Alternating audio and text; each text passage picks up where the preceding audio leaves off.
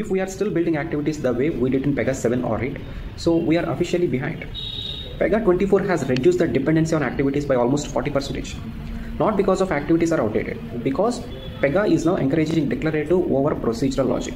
You know, activities create tight coupling with user interface, which is increasing maintenance cost and which is making upgrading part also more painful. And hence it is breaking constellation and DX API responsiveness.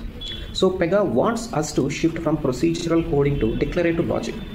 Instead of activities, you can try many alternative rules. Even Constellation plus integration wizard is doing the same. Think about register where requesters application and provider is sending some data, maybe in the REST API.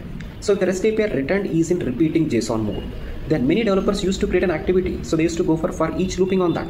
But now Constellation plus integration wizards generates and data transforms automatically with inbuilt steps as apply for each and some other auto-generated steps also done. Hence there is no extra coding required, no manually looping done, no maintenance headaches at all. So activities are to be avoided whenever possible. Okay, then when we are going to use activities still we are supposed to use in background processings. So maybe queue processors or job schedulers. And if you wanted to handle complex exceptional handlings, or if you wanted to go for legacy application compatibility, that's it.